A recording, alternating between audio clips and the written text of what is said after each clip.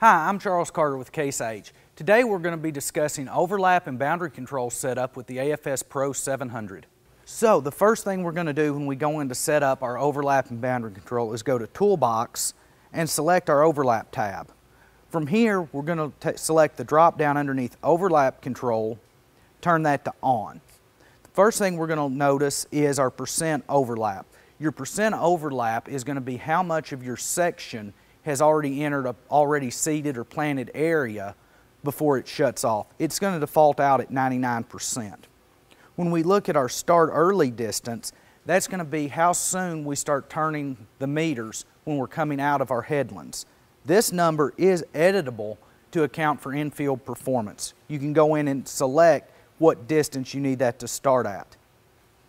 When we look at our stop late distance, this is going to be to account for in-field performance when going into the headlands. Again, this is an editable number that we can select based on our in-field performance.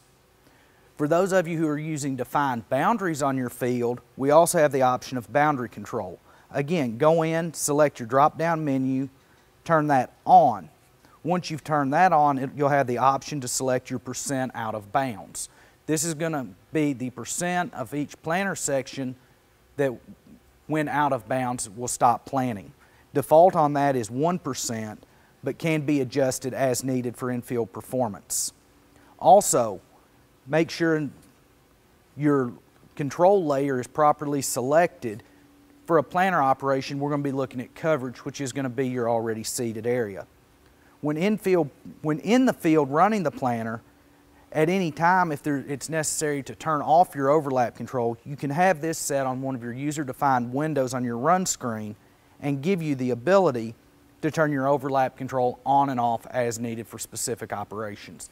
If you have any additional questions about overlap or boundary control, please consult your operator's manual or contact your local Case IH dealer.